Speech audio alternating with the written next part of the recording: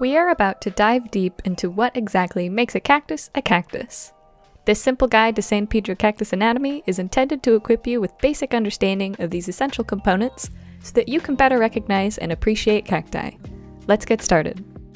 By recognizing the major anatomical features of San Pedro cacti, you can better establish ideal growing conditions and ensure the health of your plant.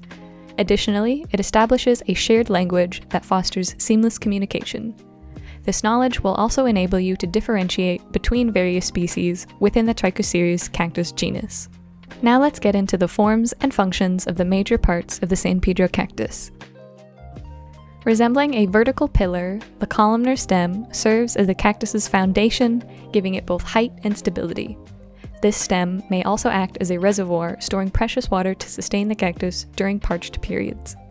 Other growth forms of cacti stems besides columnar can be crested and monstrose and add unique characteristics to cactus variations. The ribs are vertical lines along the stem, helping in the cactus's growth and adding a unique visual pattern. Some varieties of San Pedro cacti may have more or less ribs than each other. The epidermis is the protective outer skin, coated with a waxy shield to guard against harsh sunlight and prevent water loss. Predominant San Pedros have a bright green epidermis, but other varieties like the Peruvian torch have a paler blue color to them.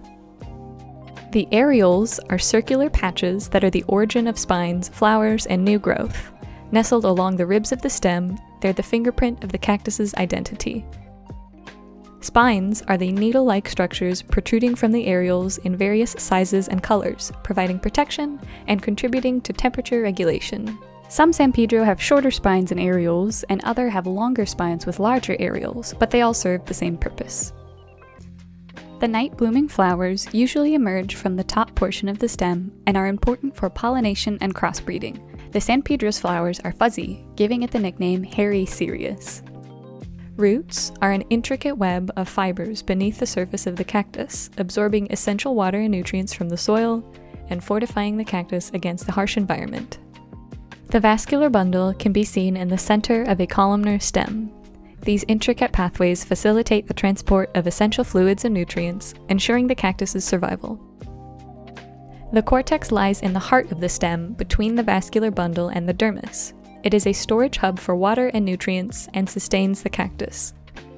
Offsets, also known as pups, emerge at the base of mature cacti.